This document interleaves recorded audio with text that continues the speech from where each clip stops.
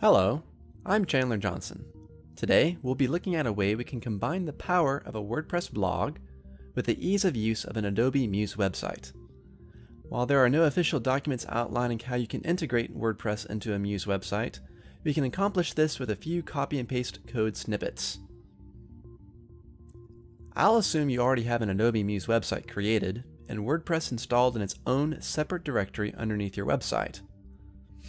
I've installed mine over here at blog test site underneath my Muse directory that I upload my HTML files to. I'm going to create a new sibling page to do our testing today on.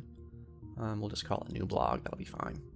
What we'll do next is we'll insert a new object, an HTML code snippet. You can gather the code snippet we'll use from the description.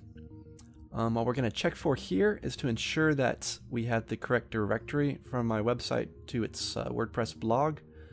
We're going to check the width and height to see if we like it. I'll like 900. The frame will be a little bit bigger than the actual div. That's to accommodate the scroll bar. However, the scroll bar will be hidden because we have the overflow hidden attribute on our div or whatever it is. All right, we'll just take this around to wherever we like it. And give it a good preview. Alrighty, so we're here on our Muse preview. We can go through here on the sample page, and as you can see, we can scroll through the WordPress blog website with no scroll bars, and everything seems to be working pretty good. Now, I will say it looks a little bit out of place to have this WordPress theme, so what we're going to do is we're going to try to find a blank, plain Jane WordPress theme with maybe just a plain white background that we can use.